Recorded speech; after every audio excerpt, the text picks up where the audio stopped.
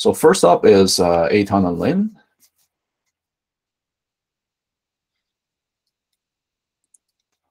Eitan, Lin, which would you would like to present? Let's see. I guess Eitan is not here. Yeah, Eitan's not here. I guess I'm obligated to. That made it easier. By the way, I haven't been able to move it to our Istio community drive, mainly because The right permissions. Yeah, the permission is still not quite right for me. I'm working on reclaiming that account, but I have not heard back from the Google internal tool, so I'm going to ping them again. Okay, great. Meanwhile, let's see. Maybe I can actually move this over to the community drive. But everybody should have comment permission. I think that's what's most important to everybody. So, I mean, I changed the permission to have comment. All right, so should I go ahead and get started? I think you guys can see my screen. Yep. All right. Yeah, so this is a proposal that's trying to, I think it's a kind of related to what John was presenting the other week, last week, about multi-cluster. So this proposal, we have a requirement of the producer service, which is also called server service, wants to expose itself as a single global host name. So using an example of myserver.istio.io as a host name, and today to do that, sorry, I'm working on a sneeze. I apologize for that. Today, to do that, they typically would specify a service entry, while they would specify the host name and then the port resolution, and using workload selector to select some of the local application. So what we are proposing, so this problem, so still in the problem section, this problem is getting a little bit more complicated, and many of our users would not only create a service entry to declare their global host, they would also apply routes policies, such using virtual service in this example, to combine that, apply a route policy on top of that global host myserver.istio.io. For instance, in this example, it's applying a simple virtual service against a particular prefix, and specify for that prefix on this global host, it's routing to subset version 2 of the destination. Yeah, so that's basically how it works today. So what we are, is there a hand? Sorry, it's hard to see. Yeah, just a quick question on this topic. Do you have a VIP? Do you assign a VIP, or how do you capture? How is capture implemented? Do you have I missed him when you are scrolling too fast. So so you are asking about the VIPs here, right? Yeah, so you are creating a VIP manually, or the user is just randomly? Yeah, so yeah, it could be done through like auto allocation. Okay. Of the VIP. And ENS capture is on. Yeah, it was doing like S capture is on. Okay, perfect. Okay, yeah.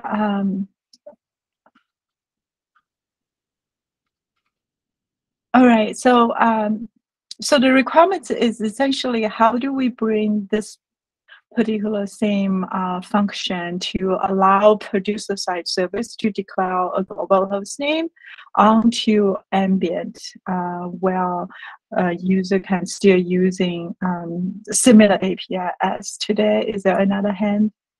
Okay, sorry. Oh, sorry, I just clicked the wrong button. Okay, no worries, because I can't see it. I only heard a beep.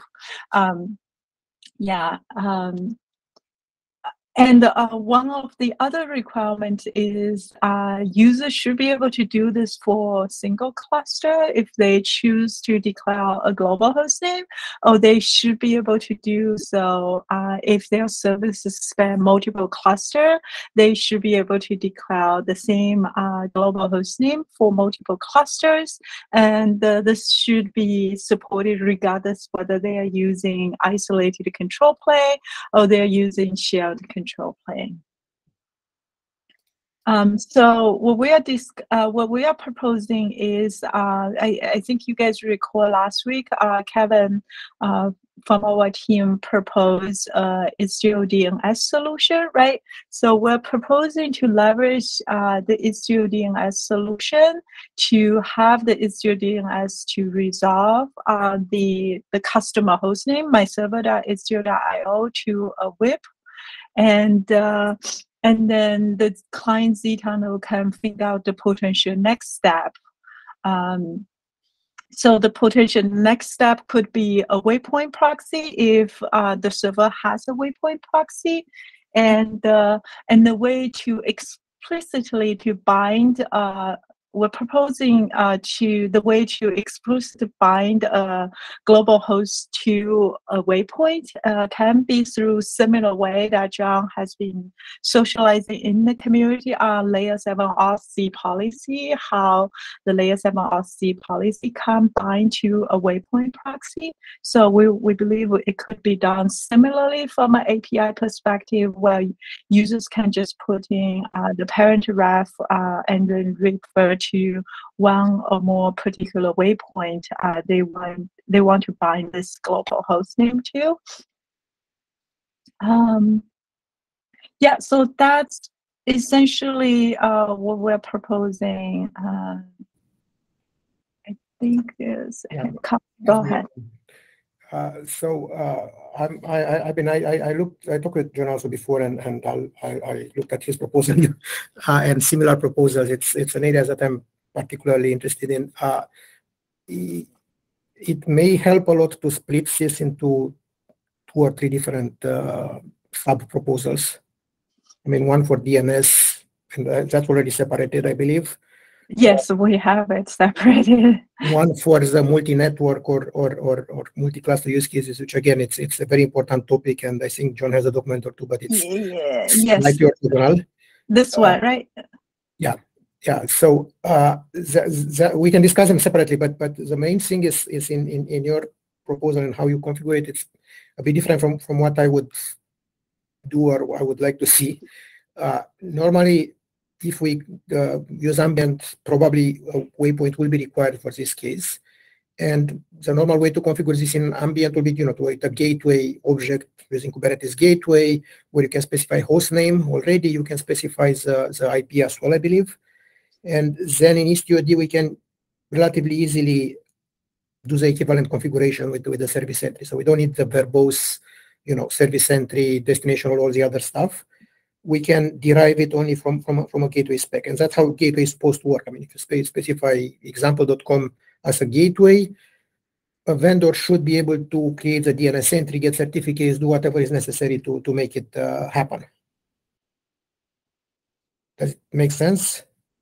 Yeah, I think I understand what you were proposing. So let me just replay it back, just making sure I understand what you're saying. So basically, you're saying instead of extending our existing service entry API, in this case, user would be specify a gateway resource, and that gateway resource would be able to declare a global host name, which today it is, and potentially that gateway resource would bind to a particular waypoint, because today the gateway is not explicit. I guess the gateway resource today, you can specify a reference, which the reference is typically an ingress gateway, but in this case could potentially bind to a waypoint proxy. Or waypoint proxy. I mean, that's how we create waypoint proxies today, so by creating a gateway resource now. Yes, it is by creating a gateway resource. So basically, when you create a waypoint, you specify one or more hosts with the existing API. So you can specify example.com, you can specify as many as you want. Everything is covered by the API. You don't need to do anything special. The only thing I'm not sure is would the workload selector be covered through the gateway? No, but you don't need the workload selector because it's a backend ref. So that goes to HTTP routes and backend ref because you have a waypoint. Example.com is a DNS name bound to the waypoint, but it's not necessarily one service that will respond to this. You may have /admin going to one service. I mean, that's a limitation in the current model, that you bind the host name to a single service. But with a waypoint, you bind the host name to the gateway, and the gateway may route as necessary. Okay, yeah, I see what you're saying. I guess the other concern I have though would be, would that always require a waypoint proxy? Because in the most simple cases, you may just want the host name without necessarily have complex routing logic. So you don't necessarily need the waypoint. I think what you're proposing. You can't do L7 without the waypoint. That's one thing. What if I don't have layer 7 policy? I just want to use the global host. How about we solve it with waypoint first, because that will be the most common use case, and for L7 probably you'll have other policies. And we may at some point optimize it so if you don't have any other policy and you have a single host names definitely don't make sense for L4, but it is possible to optimize it so in some cases where there is no policy, no routing, no nothing, you can basically remove the waypoint from the path. We discussed it in the past. It's not impossible, but the API is still the same. And that will require, of course, zTunnel to handle L7. That's a long discussion and very controversial. Right, which zTunnel is not intended. Yeah. Eitan, I think you are here now. You were not here before, so no. ahead.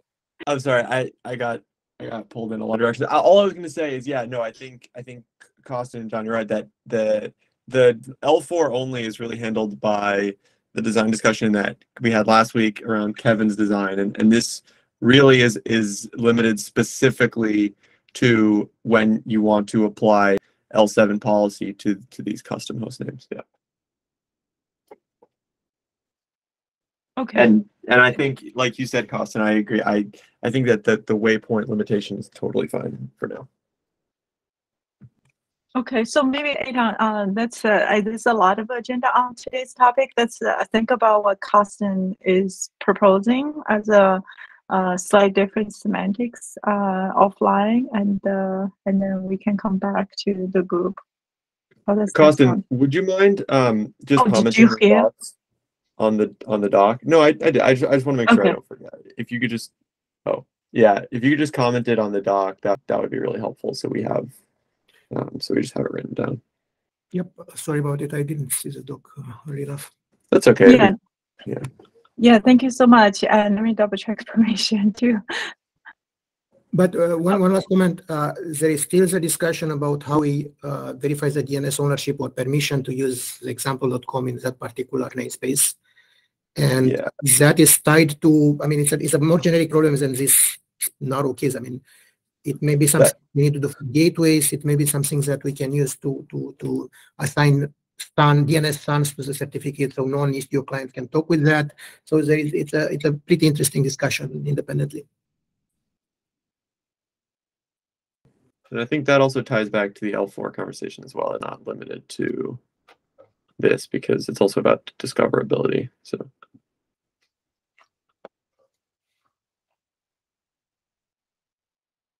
Okay, cool. Yeah, Costin, you should have permission to comment.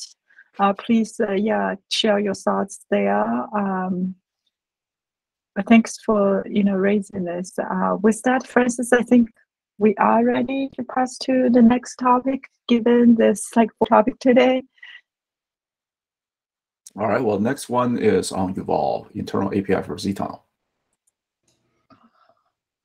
Yep. Hi, everybody. Let me see. So I have a PR app that allows adds some sort of internal extension points for zTunnel, allowing you to kind of customize things on the data path.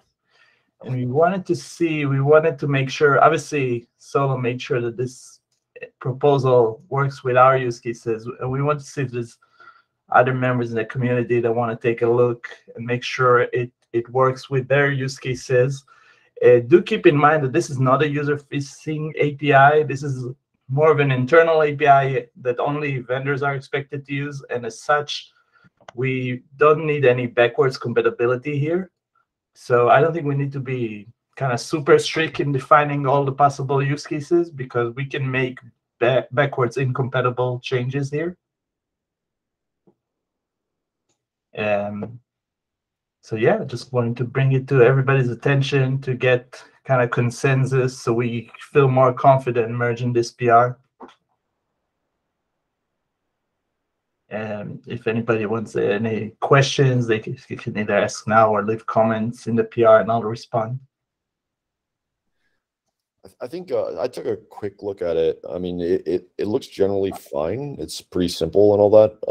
I think my big concern is that extensibility is a big topic. And, you know, I think we as a group really aren't sure what the requirements are for it yet, as far as like you know, what advanced capabilities we might actually want to do and whether or not this API is going to be sufficient, you know, and if we get down the road and find that it isn't sufficient for some reason, and if we have to implement something else, then we start to layer on different extension point mechanisms, and it starts to become, you know, kind of crufty and potentially problematic. I think for now, my feeling is that, like, yeah, it is pretty simple. And maybe for now, until more teams start to, you know, put together their requirements, that maybe you guys just kind of like maintain your own fork and kind of do it there for now, because you know, as you go forward, you might actually find new requirements for extension points as well. So you can grow that internally, and maybe somewhere down the road we can actually put together a, you know, like a design doc for how extension should be done. Does that make sense? So my counter argument to that is what I said. I kind of see it like if you've done Envoy development, then you'll know that the internal interface that Envoy uses for implementing filters, there's no backwards compatibility guarantee there, right? And as a vendor, it's kind of your responsibility to keep up with master. So I think this gives us the flexibility that, you know, if we do this and find out that we made a mistake, I don't think we need to be concerned of creating backwards incompatible changes, right? I don't think we need to have this code kind of be maintained in legacy format and guarantee compatibility to all backwards version, because it's not a user-facing API, you know. So I think the pace here can be a lot faster. Yeah, I understand it's not a user-facing API, but extension is a big topic, and I think a lot of people will have opinions. Like I don't think a PR is the right way to even broach this topic. I think like a RFC/design doc, where, you know, it's going to take a while to get consensus on what this sort of thing should even be. But yeah, I don't think a PR is maybe the right first step. John? Sorry, I thought Hopson had his hand up. Go ahead. Yeah, I was just going to kind of agree. Like, essentially what we're adding here is the ability to, like, this PR doesn't benefit users, right? It benefits vendors. And we're trading off complexity of the project for simplicity on vendors, which is something that's oftentimes a good trade-off to make. But given that there's multiple vendors that are interested in Ambient, and so far this only helps one vendor, it's not clear that this is the right time to make that trade-off, right? If we're going to have an extensibility mechanism, it ought to have at least two people that are interested in it, right? It doesn't need to have everyone happy with it, but it seems premature to have a extensibility thing with only one person involved. Which is, I think, to say that we are all interested in having an extensibility mechanism, but maybe want to take a little bit more time understanding our own requirements and designing it before pushing up to master. Yeah, I was going to say almost the same thing, but with a twist maybe. I think it's highly desirable to have an extension mechanism that prevents what we did in Istio-D, where and in Istio, where basically we just crammed shitload of stuff that is vendor specific and experiments and so forth into one binary. So I think it's super valuable to plan at some point to have an extension mechanism, but I completely agree that it needs more thinking and definitely it needs some stronger backward compatibility, because what Envoy is doing is not necessarily the best example in terms of kind of making breaking changes and creating problems. So we should be committed to it. We should be very clear, like the WASM interfaces and all those APIs. I actually think the process used by WASM in a lot of those APIs is very close to what we should follow as well, because if you expect multiple vendors to use it, you have to have some respect for them in terms of not requiring them to make those changes. But that doesn't mean we should not have an extension mechanism. Just need to spend more time designing it. Ethan, what's your thoughts? Yeah, so I get the kind of impulse to try to have something that's more kind of formally designed. I'm also wondering if there's a way that we can cause that to happen on a more concrete timeline. And I'm specifically wondering, for the Aviatrix folks, I mean, it sounds like Solo has kind of a sense internally of what kind of extensions they want to do. I can say Google is probably going to maintain a fork, or we're certainly not anywhere close to knowing what kind of extensions we want to do. But I'm wondering if the Aviatrix folks have a sense of when they'll have some resolution on that, because if it's okay, Aviatrix in the next month or two is going to know what kind of extensions they want to do, and then maybe those are the two big vendors that might want to do extensions, and we can have you two talk and come up with a design, and maybe this patch ends up merging in 2 months or something like that. That feels like a better situation than kind of indefinitely pausing any extension mechanism. So that's my question / thought. That's a very fair response. We don't want to hold things up indefinitely, certainly. Nathan, I'll let you weigh in on this too, but my gut says 2 months is about right. That we should be able to have a pretty concrete recommendation. I mean, the trade-off, we don't have a problem creating a fork, right? The trade-off is that if we postpone it for too long, the fork will be too divergent to be merged back. And then, all the other vendors we don't really care because we already will have the fork by then. So, Can I ask what feature are you trying to hook that cannot be done in mainstream? And is it something that the customer wants, or is it some proprietary stuff that you want to add? I mean, because that would be the best point to create a hook when one of the vendors want to add a feature that is not suitable for a main. And so what do you plan to do with this extension, basically? We're creating some data path optimizations. And you don't want to contribute them to mainstream, but you want to keep them in your fork, and they can be done all with just this extension. You are not going to change anything else. Yeah, exactly.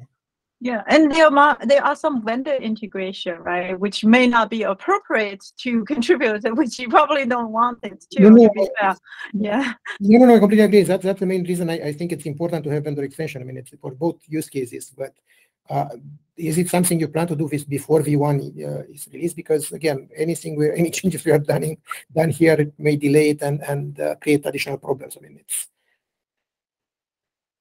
Yeah, I mean, either we fork it or we leverage this basic extension. Yeah.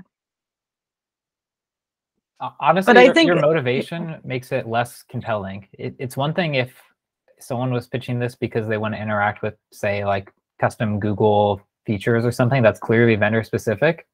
But if your motivation is to optimize the data path which is something that everyone would benefit from, and you're keeping that in your vendor for not value exactly. add, and then pushing complexity to everyone else, that's not very good spirited, right? If you want to do that, Well, then Not exactly, because those optimizations can be used everywhere. So it's kind of a trade-off, right? We you know, I'm not sure that this is something that we can generally put out there. But again, there's no rush. We can keep it at the first for now.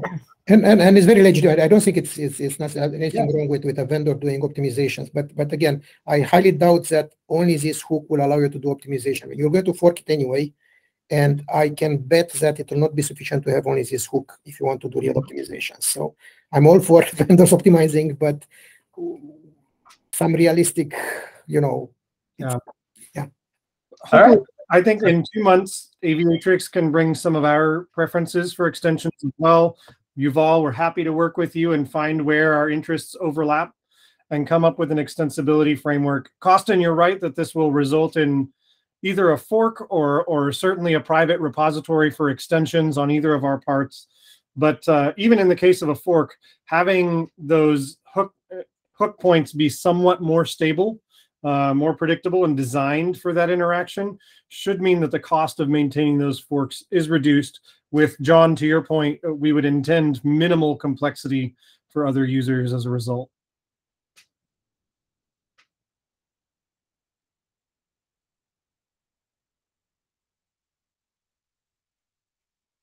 Sounds like a good plan to me. All right, perfect. All right, we'll circle back on this topic in 2 months. Mitch, I think you're next, is Yep. that right? Yes. API proposal. Mitch, do you want to present? Sure, I can do that. Let me open this up. Scoot it over there.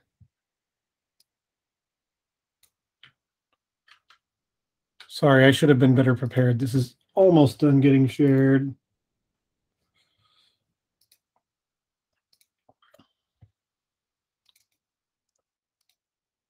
Okay. Can you all see the API proposal doc here? All right.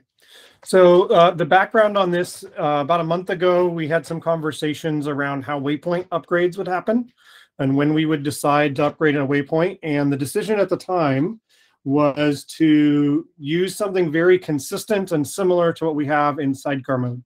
That is that tags and revisions will control what version of the waypoint is running. The same way that tags and revisions control what version of the sidecar is running, with the exception, of course, that a waypoint is an actual deployment. So there's a little life cycle differences there. But overall, something very consistent look and feel. Upgrading from one to the other should be very consistent. We've got that partially implemented today in the Ambient branch. In particular, what was implemented so far has been that it didn't used to be the waypoints upgraded at all. You could upgrade an Istio control plane and it would just see that the waypoints exist and leave them be.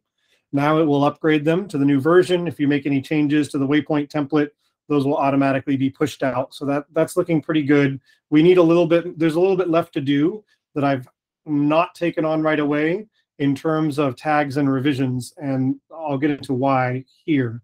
So tags and revisions are a concept from Sidecar Model by which each of our control plane versions has a unique name called a revision, and each workload through either namespace labels or workload labels is going to opt into a revision or a tag. A tag is just, think a symlink to a revision. It's an alias, which makes things a little bit easier. Let's say you have revisions 1.2 and 1.3.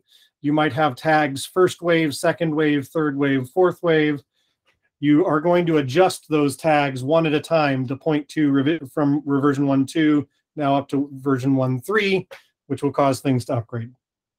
The relationship of revisions and tag is represented here. And IstioD has a revision. Today, a tag is actually ephemeral. There is no tag resource in Istio. You can't kubectl get tags. We have an Istio control command for creating, listing, and updating tags. But what it actually creates in the cluster is a mutating webhook. And the reason for this is that mutating webhooks are how we create sidecars today. So it was a very natural way to represent both tags and revisions in sidecar mode. As we imagine moving forward to ambient mode, mutating webhooks will no longer be required. So for a transitionary period where a user has sidecars and waypoints, they'll be required. But as soon as the user no longer wants to use sidecars, or if we have a greenfield installation which strictly uses waypoints, there will be no reason to have, no technical reason to have this mutating webhook config in the cluster. As a matter of fact, it represents something of a security concern for a lot of our users.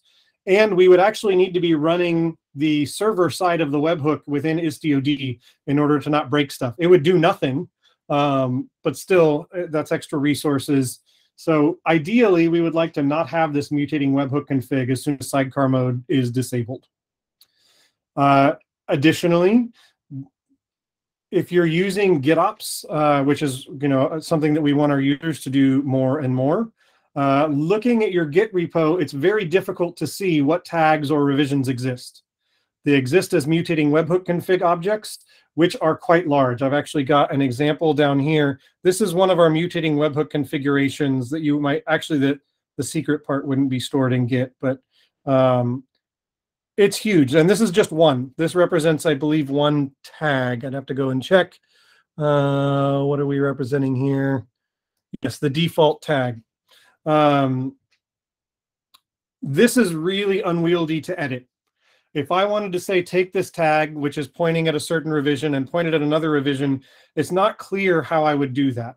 The truth is you can use the Istio control command to do that, but that's not necessarily super compatible with our GitOps mode of operation. We'd like to be able to just go and edit this file to modify it. To that end, my proposal is that we create a tag CRD. The tag CRD has 3 fields: name, revision, and auto namespace. The naming of this last field probably could use a little bit of improvement. And that in sidecar mode, when we have these tags, we use it to create mutating webhook configs on the fly. When we are not using sidecar mode, those mutating webhook configs would not be created. But the upside is that in either mode, in order to change what revision a given pod is a member of, you can update the tag object, and that will get executed, whether it's for waypoints or for sidecars. John has raised security concerns about this proposal. In particular, today, users can create the mutating webhook config using Helm rather than allowing Istio-D to do so. That's not the default behavior. By default, Istio-D has the permission to create mutating webhook configs, but some of our more security-conscious users are uncomfortable with that. So they disable that and create the mutating webhook configs by hand. So my proposal is that we carry that mode forward, allowing users who don't want to use this tag API, but instead want to handcraft webhook configs to still do so moving forward for like a high security sidecar mode. All other modes would allow use of the tag API. Kostin, I see you've got a question. Yeah, well, first of all this discussion about mutating webhook probably should be moved to the previous meeting because it impacts sidecars, not ambient. Ambient is not necessarily concerned with mutating webhooks, and I assume that the goal for ambient is to not have any mutating webhook. Yep. The main concern, I mean, remember the whole revision proposal was not necessarily original. It was based on what Knative is doing and what Istio itself is doing for version and traffic shifting. And it was done because Istio-D is kind of the control plane, and it was the most convenient and easiest way to do it, but not necessarily the best, because we already have APIs exposed to do traffic shifting at HTTP route, and so we could achieve almost the same result using the existing APIs and putting a gateway in front of Istio-D, which is also useful for other purposes. So I would not add more, duct tape on top of duct tape on top of duct tape for what we did with the original revision.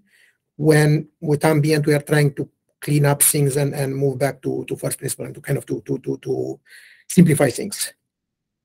I know I had some, John disagree with me about having a gateway in front of HTOD, and we had some discussion in the past, but maybe it's a point to kind of reopen it. John? Yeah, I mean, regardless of whether I agree or not, back in the day, revision really meant what you connect to with XDS, but now it means a bit more, right? Like we have a specific revision actually going and writing deployments for the waypoints. So just having a gateway doesn't solve that problem because it's the opposite direction of communication. HTOD is deciding whether it should take some action in the cluster. Now, it could go and read those HTTP routes and kind of reverse it instead of reading this tag potentially, but it's not just as simple as it used to be where you just have to control traffic to HTTP. Apologies. Yeah, and that's sidecar mode as well as ambient mode.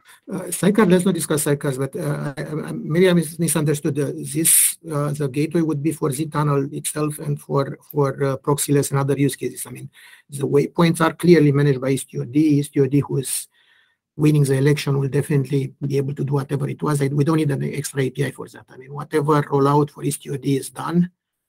It's independent of right, but if I have two tags A and B, then I have two gateways, and one says I want to use revision A, and one says I want to use revision B. We need to have the correct one be actuated by the correct HTTP, otherwise we'll have the wrong version, right? But we have gateway class, we have first class APIs for that. We don't need to invent a new CRD for this. I mean, gateway class is exactly, I mean, since a waypoint is instantiated by a gateway, the gateway class is the ones that would control it. No? So gateway class specifies that this is an Istio ambient gateway or a waypoint. It does not specify which version of Istio that is present in the cluster will control that particular waypoint.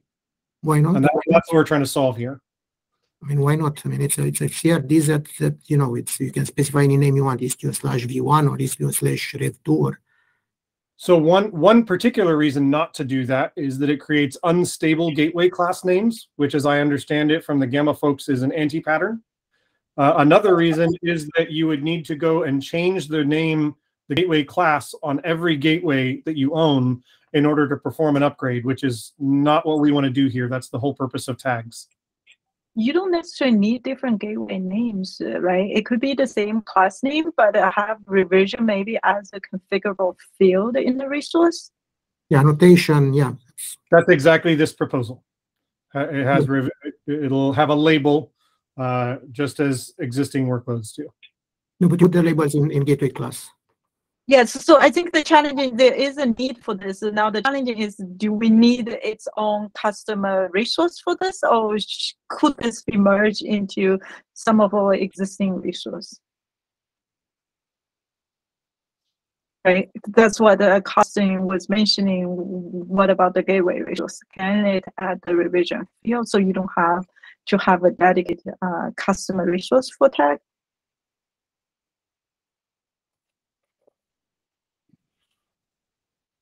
So if, as I understand it, Costin, the proposal is that a gateway class be a member of a revision. Yeah, I believe it. All of the gateways that use that class get that revision. You can then change what revision a gateway class is participating in, which affects an upgrade across all of the gateways participating in that class. Kind of, I would be a bit more flexible in that. I mean, maybe a preferred version, because in reality, if you upgrade HTOD, you have HTOD 1.4.15 and you move to 1.17, and you remove 1.15, you want 1.17 to actually take over all the implementations of all waypoints, because again, nobody else will be able to handle the other ones. So there is some logic that we need to have in HTOD to be able to, yes, you have a preference for the old version, but when you upgrade HTOD, once you remove the old HTODs, a new one needs to take over. So there is a mix of how do you control where it goes, and how do you control who instantiate and upgrades the HTOD, and how do you do this upgrade. It's not simply, hey, I want to use revision 1.14, and if 1.14 is gone, sorry, I'm going to crash, burn, and cause an outage. Okay, so it sounds like what I'm flexibility. It doesn't have to be as imperative as it was with Istio. So with Istio, you set the webhook, the URL, the URL is gone, you're out of luck. Right. So I guess my concern, Costin, is it sounds like you're wanting to reopen the discussion of how to affect upgrades, which we already spent a month on. Are there enough voices that are worried about that pattern that don't want to continue the tag and revision pattern that we should revisit that design? Or I'm not saying it's a bad design. It's a very good design. That's what we have done. It's what we recommend to our user to do for their own application. I'm saying that we need to be a bit more flexible and less strict about and not repeat the mistakes we did with the webhook and with the fixed URL. So EastUID should have some flexibility to take over a waypoint and win the election and do code-wise management instead of being very strict with the labels. I like the idea of the flexibility. Particularly, it would make sense to me that if auto namespace is enabled, the default tag then takes over. In case you specify a revision or tag that doesn't exist, you fall back to the default. That being said, we can still very much do that with this existing tag proposal. And we can do that with sidecars as well. We can have that be consistent across ambient and sidecar mode in Istio without too much difficulty. Does that make sense? The thing that I'm a little bit more concerned about is the idea of having multiple gateway classes where those classes have a revision rather than the individual waypoints themselves. That would be a pretty big departure from what we've done so far.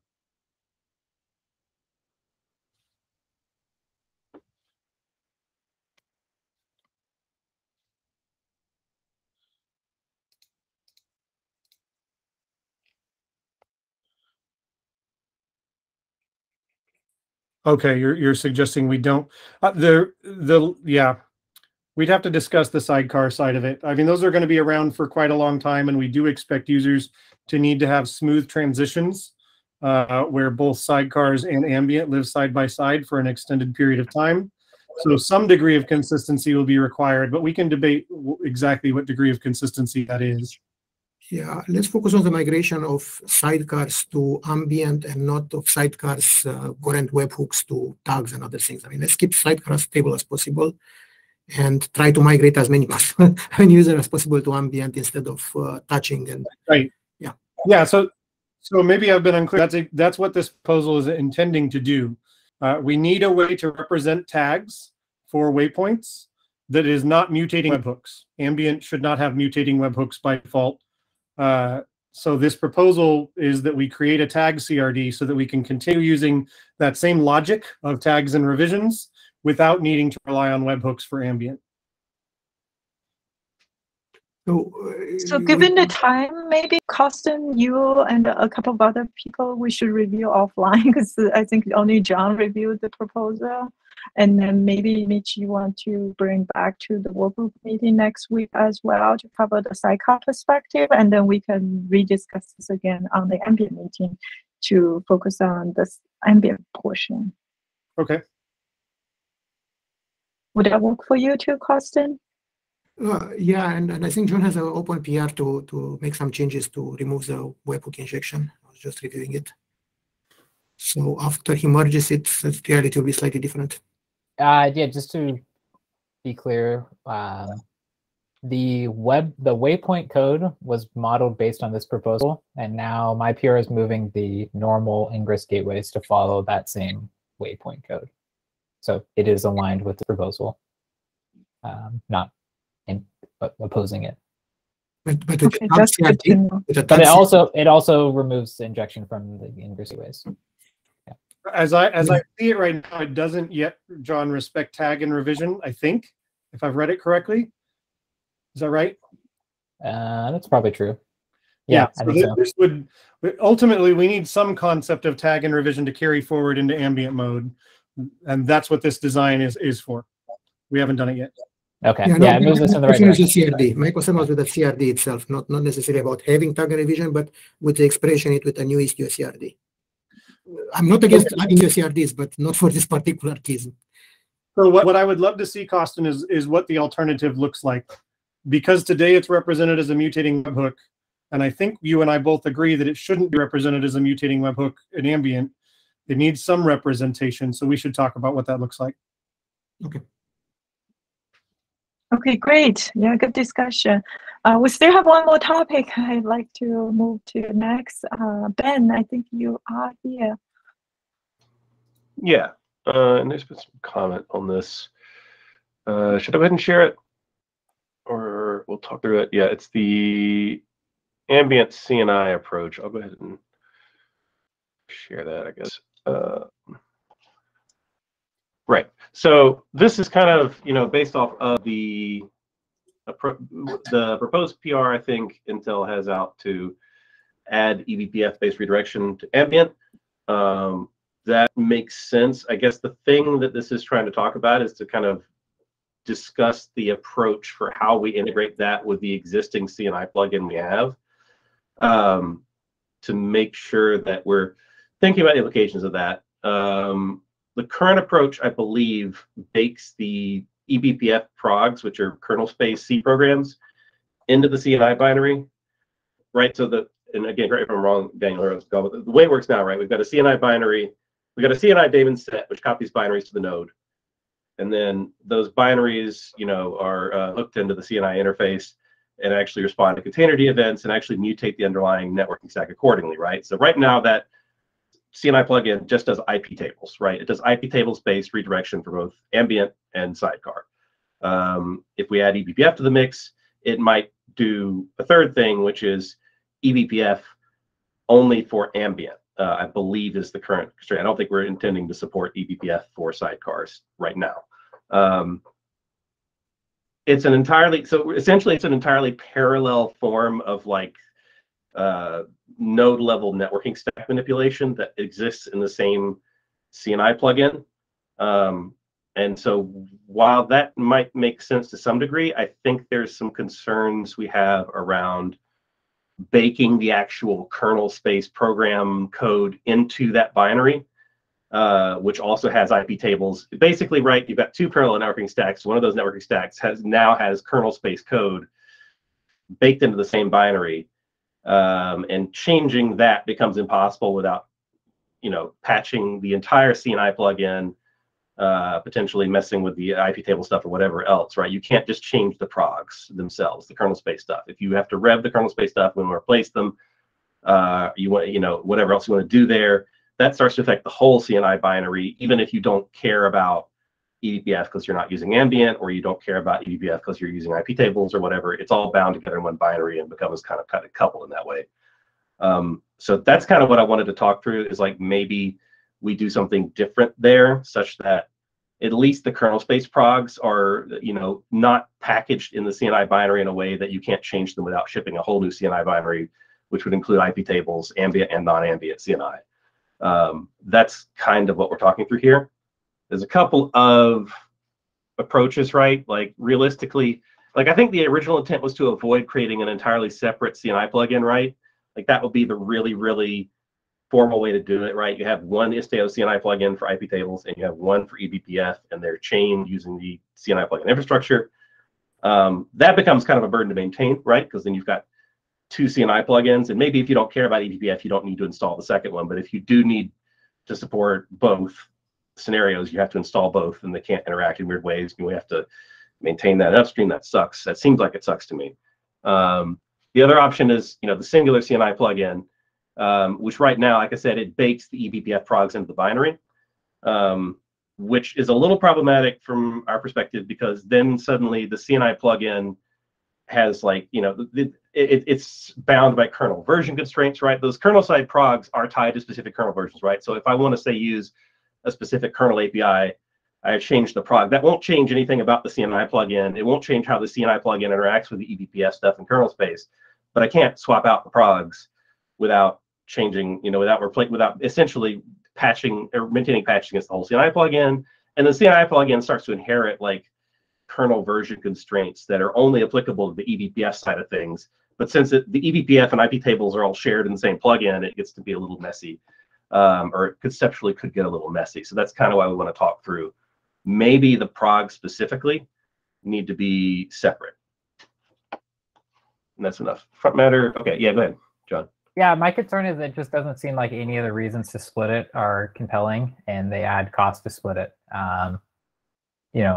Okay, if there's different kernel versions we need to test, that's fine. It's just as easy to make two plugins as it is to make two BPF programs, or one plugin that has a if statement in the BPF program. there's a reason that we have a monolith in Istio, right? It's because while there's some small benefits of microservices, and ultimately in a product like Istio, it just adds complexity. It's pretty standard practice to embed BPF programs in the thing that's installing them. It just doesn't. I don't see any real benefits of this massive decoupling. And I'm not saying that we wouldn't have a program that's installed in the eBPF product. I'm saying that the CNI plugin itself would just run the installer program, as opposed to it also being the installer program and also having all of it tied together in one thing, which is a little weird, I grant you, but it makes it easier now, to swap like if we out. do that, we have an installer daemon set, which installs a binary on the Right. node, and then something invokes that binary, and then now you're saying that invokes another binary, It's which a weird meta invokes plugin BPF thing. Yeah. Like, why not just cut a few middlemen and just have it invoke, Yeah, I like that's the main concern is like maybe the licensing, like you said, is not a concern because the kernel space stuff is has to be dual BSD or GPL or GPL. BSD is compatible with Apache too, so I think we're okay baking that into the CNI plugin, which is Apache, generally speaking. But yeah, but again, it makes it difficult to tweak or replace those progs without patching or maintaining patches or forking the whole CNI plugin just to change kernel side stuff, which the CNI plugin doesn't strictly care about, right? All the CNI plugin really needs to do is attach some progs to fix hooks. That's it. It doesn't care about how the progs are implemented for C programs, right? And right now, those C programs are baked into the CNI binary in a way that means you can't change them without changing the CNI binary, which is a little difficult if you want to swap changing the CNI binary is just as easy as changing the programs. I know, but like, there's no actual reason why the CNI binary should need to change for that, since it is not coupled, right? There's no coupling there, and we can create coupling because it's easier to distribute. But like, again, like if I want to, if I want to support something in a kernel version that's not what the CNI plugin supports, like. I mean, we could do the same. Like Istio Cuddle could be 100 binaries for each subcommand instead of one big binary, but. Sure, but I mean, I think the difference here, though, is that we're actually talking about kernel space progs, which have a dependency on kernel space APIs, which is not something that's true of any other part of Istio. And so, like, that's kind of why I'm raising this, right? There's tertiary concerns here that are not true of other parts. So I agree that, like, we don't have that constraint elsewhere, but here we do, right? Where we're actually loading things into the kernel that depend on specific kernel versions having specific APIs in place, and that's unique so far for us. Even the IP tables approach doesn't have that constraint. It's like kernel modules, right, in a way. So like that's a concern for us. We would like to be able to change that without having to, do the whole. We would like to be able to easily swap those things out without necessarily having the whole CNI plugin inherit those constraints or be tied to those things or have knock-on effects from kernel versions or whatever. Anyway, that's the thing. Comment on it. We don't have to come to a decision right now, but like that's kind of where we're at with it. And again, Lynn, from we have two hands, so let's make sure get through them. Yeah, go ahead. Stop talking. Yeah. So from my point of view, so firstly, the current eBPF, the kernel version requirement is really low. So it means your concern you just mentioned, from my point of view, is not a problem because we are not using very new kernel BPF helper function here. So this is one point. The other part is, actually currently the CNI code, we bake in the CeBPF program here, but it actually has a clear separation here. So user can using flag to control whether they want to use the IP tables or eBPF. So I don't think it's a mix a messy here. So that's my right. They can pick IP tables or eBPF, but they can't use different eBPF progs or even modify the eBPF progs without essentially doing their own fork or patch version of the CNI plugin. Even if they don't care about the IP table side, right? They can't change the eBPF side without shipping a whole new thing or doing the whole new thing. And as far as the kernel versions, right? Like again, like in your PR, you're using some kernel APIs that allow us to have that lower bound of the 420 or whatever, which we may or may not want to support because that's not LTS, but whatever. But we can't. But like if we wanted to use some of the faster kernel APIs in our eBPF progs, then that suddenly affects how we test that whole CNI plugin, even if it doesn't change anything about how the CNI plugin interacts with eBPF or what it's doing, right? It doesn't matter, right? That's an implementation detail of the product itself. We can't change that without changing you know, the actual whole CNI plugin, which maybe you don't even like, you know, has IP tables, is doing other things, and maybe you aren't even using that, but it's all bound together. So it kind of becomes something we have to be concerned about, right? Like now the CNI plugin has a kernel version support itself, right? That we have to deal with. Yeah, but the problem here is, you know, if you, for example, upgrade your eBPF program to a newer version, even if you split it out, it means you need to test your split outed version here, right? But if you, I mean, if we bake it into the CNI binary, but if you doesn't touch it, I mean, you doesn't touch the eBPF part, because there are already a flag here to control you to switch one option to the other. So it means if you do not upgrade the eBPF, or you don't have the need, then you don't need to touch the CNI binary. So it's not a problem.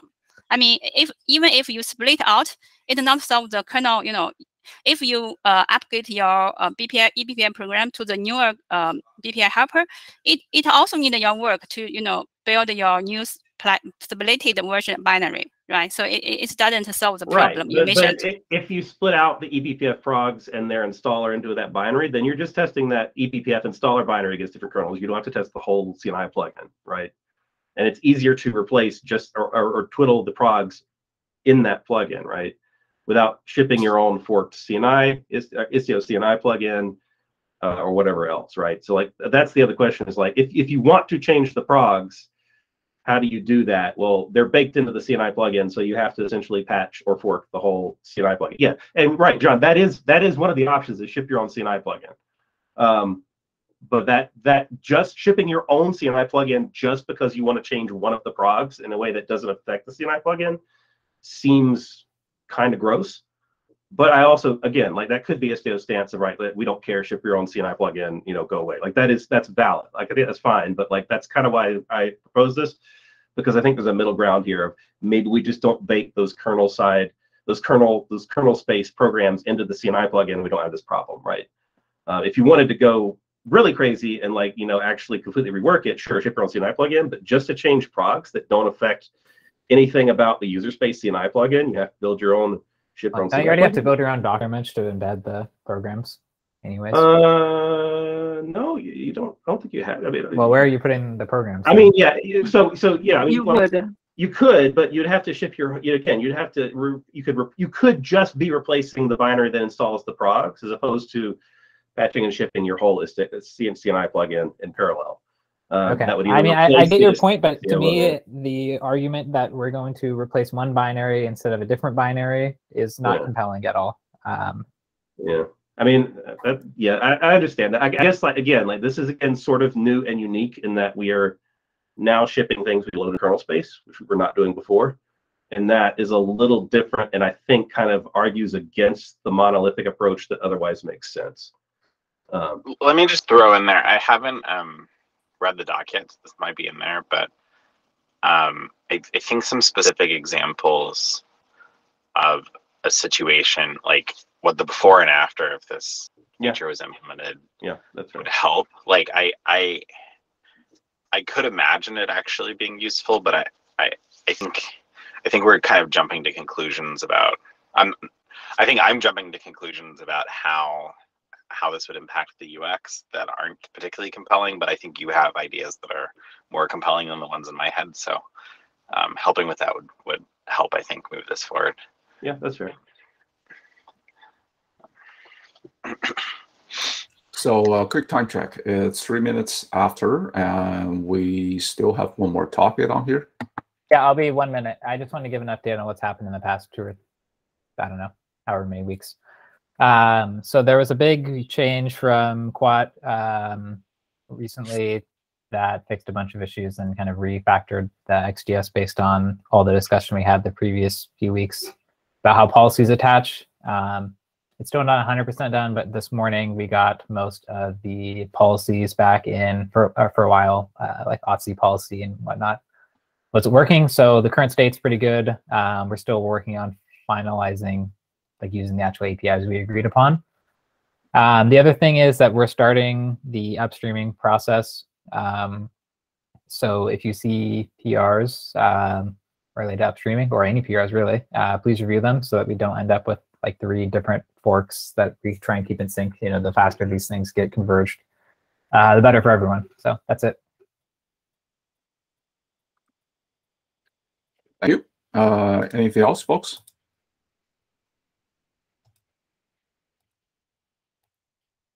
All right, and if not, let's call a conclusion for today's meeting.